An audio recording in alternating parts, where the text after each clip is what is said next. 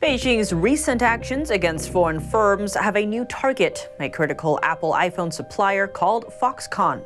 Insiders cite political motives linked to Taiwan's upcoming elections. Shares in iPhone maker Foxconn tumbled on Monday. They fell as much as 3% in morning trade. The slide followed a weekend report that the firm faces investigation by watchdogs in China. That includes tax audits and probes over land use. The Taiwan-based firm makes most iPhones at a factory in China's Henan province, but also has smaller plants in the south of the country. It all comes less than 3 months before Taiwan votes in presidential and parliamentary elections. Foxconn's billionaire founder, Terry Gou, is among those running.